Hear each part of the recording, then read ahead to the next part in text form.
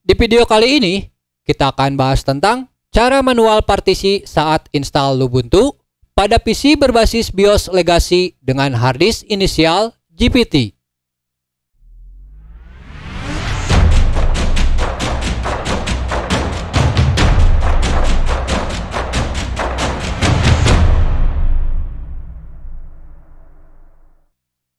Assalamualaikum warahmatullahi wabarakatuh. Berjumpa lagi dengan saya dan channel saya, Agustian Kamal. Pada kesempatan kali ini, saya akan coba membuat video tentang cara manual partisi saat install Lubuntu pada PC berbasis BIOS legasi dengan harddisk inisial GPT.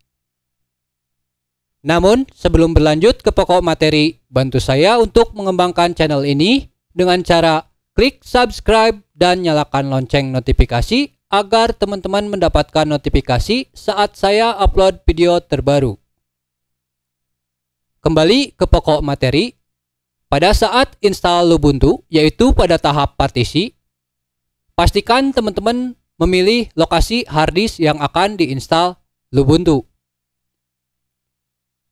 Langkah selanjutnya, teman-teman buat partisi BIOS group.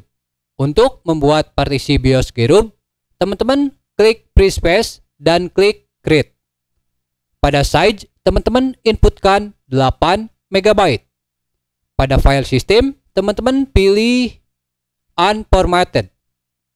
Pada flag, teman-teman pilih BIOS group dan klik OK. Maka akan terbentuk sebuah partisi baru dengan file system unformatted sebesar 8 MB.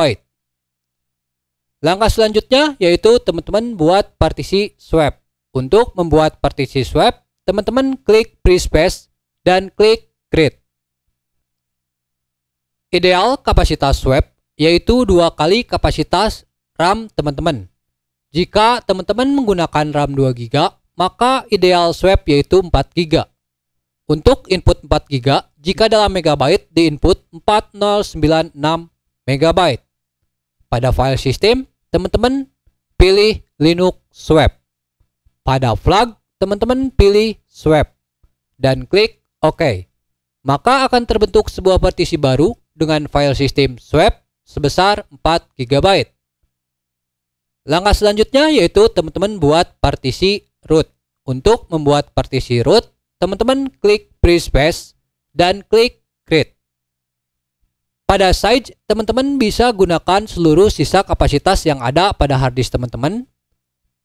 Pada file system, teman-teman pilih ext4. Pada main point, teman-teman pilih root. Root di sini yaitu dengan inisial slash. Pada flag, teman-teman pilih root dan klik OK. Maka akan terbentuk sebuah partisi baru dengan file system ext4 yang akan digunakan untuk main point root dengan kapasitas sisa yang ada pada harddisk teman-teman. Langkah selanjutnya, teman-teman pastikan master boot record berada pada lokasi harddisk yang akan diinstal Lubuntu. Jika ketiga partisi ini siap, teman-teman bisa melanjutkan proses install Lubuntu. Sekian video tutorial tentang cara manual partisi saat install Lubuntu pada PC berbasis BIOS legasi dengan harddisk inisial GPT. Mohon maaf apabila ada kekurangan dalam pembuatan video tutorial kali ini. Jika ada yang kurang jelas, silakan tinggalkan komentar. Jangan lupa like, comment, share, and subscribe agar saya lebih semangat membuat video-video berikutnya. Akhir kata, saya ucapkan terima kasih. Sampai jumpa di video-video saya selanjutnya. Wassalamualaikum warahmatullahi wabarakatuh.